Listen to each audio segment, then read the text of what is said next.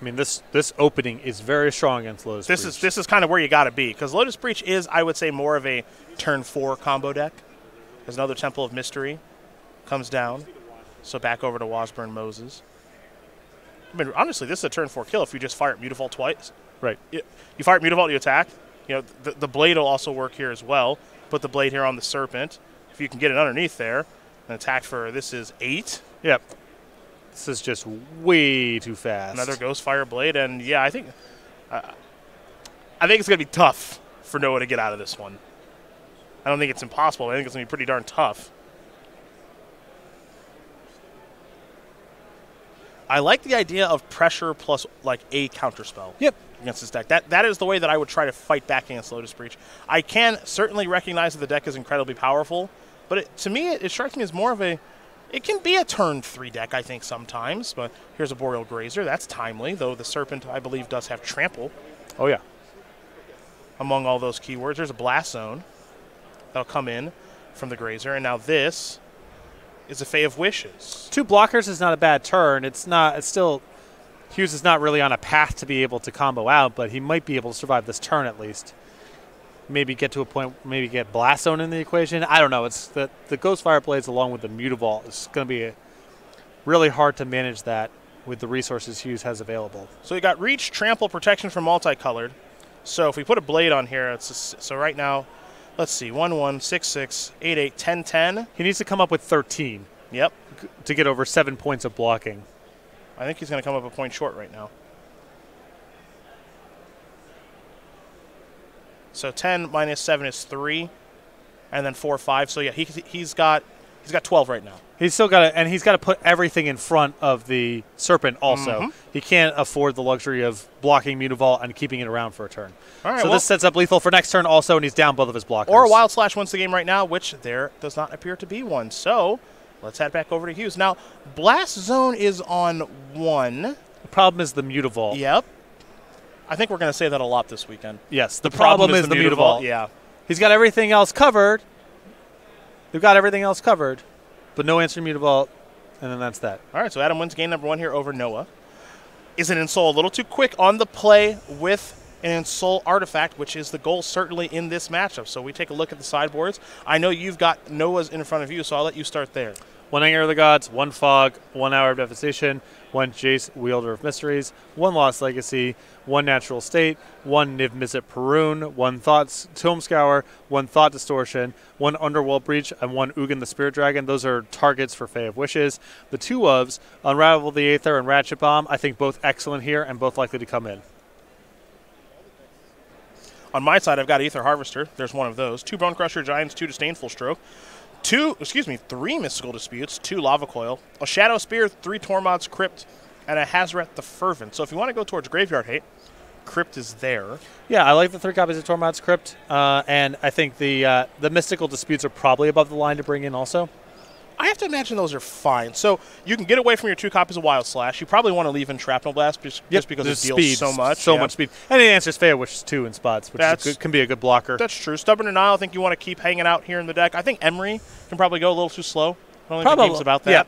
Yeah, I think Emery is more for matchups that involve removal, and that's not really the thing here. I think there's a stray copy of Hazoret hiding out here. That card can be quick, but it feels too slow. 4 mana seems too slow. Too slow. Yeah. Also, I don't think if you're going to bring in Reactive Permission, like these counter spells, and there's a Metallic Rebuke and 2 Stubborn Denial's main deck, you don't want to tap out. Right, I think that's a really good point of, when you're bringing in counter spells, it sort of presupposes you want to leave up mana, and so the burden of proof to keep in cards that require you to tap out on your own turn is really high, and I think the Hazoret's not that strong to begin with, so I would identify that one as well as one that should probably be boarded out.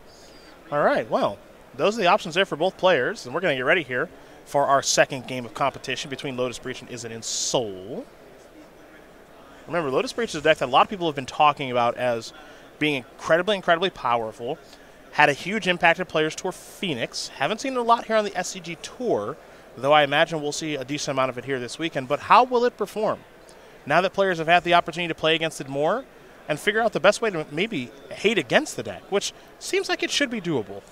Well, I think that a lot of the level 1 interaction is varying degrees of effectiveness. but it's greater than 0. I Okay. mean, you can a clock plus Thoughtseize plus a counterspell or whatever is not a bad mixture of cards to have against this deck. So I think you can sort of interact with it that way of just playing with good interactive Magic cards. I think there's the second level, which is sideboarding in particular cards that are supposed to interact the right way.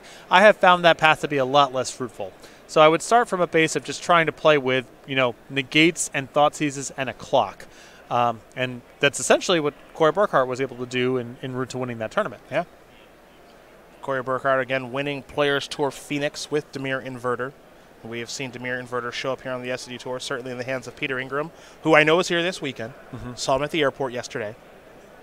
Peter really diving into professional Magic this year.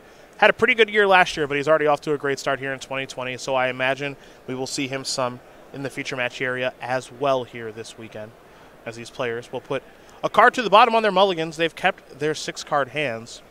It's a Yavimaya Coast for Hughes.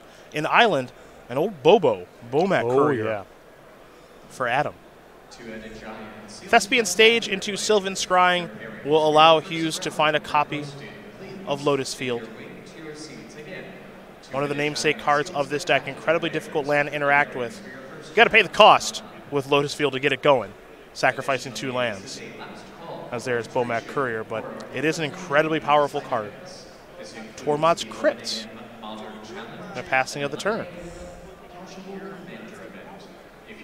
Looks like we're going to see Hughes float a little bit of mana. Now there is Lotus Breach. Remember, it does enter the battlefield tapped as well. Hidden Strings can untap it, among other things. This is a Vizier of Tumbling Sand. So untap the Lotus Breach and draw a card. Now Lotus Breach will tap for 3. And Mystical Dispute looks like it's going to take care of the Fae of Wishes. So we head back over to Adam. So my opinion here is that Tormod's Crypt can be effective on a very short timeline and not very effective over a longer timeline. So there's still a lot of pressure, I think, on Wasburn Moses to try to end this game as quickly as he can. He can't hold off forever once Hughes kind of has his shop set up. He can win a short game, not a long game most likely. And right now he's only attacking for 1. So you've got to find some way to speed this up a little bit. Botanical Sanctum is the land, and there's the battlefield untapped conveniently, though it is Hughes' 4th land drop of the game. Only 1 other land on the battlefield there in Lotus Field.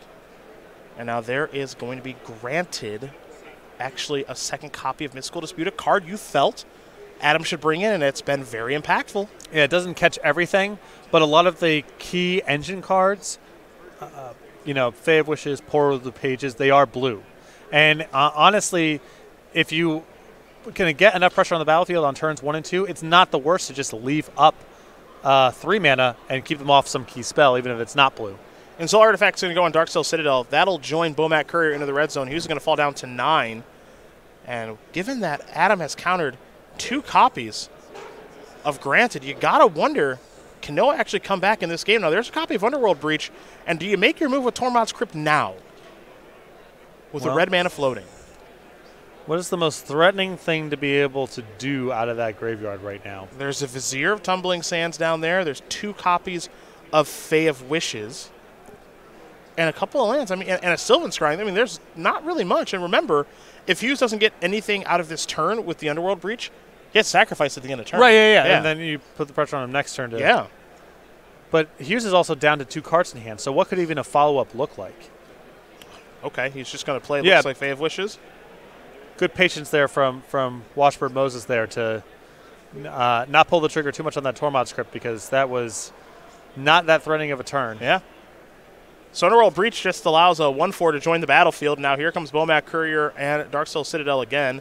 Going to block the Darksteel Citadel. Bomat Courier has 5 cards underneath it right now. And Wasburn Moses is going to just pass the turn back. So Lotus Breach not terribly impressive in these couple of games. Here's another copy of Underworld Breach.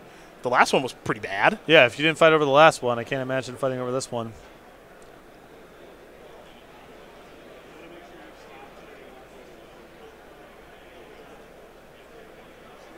You've seen Adam's ability to interact with Noah in a meaningful way, and Noah is just kind of saying, you know, I just another 1/4, I guess.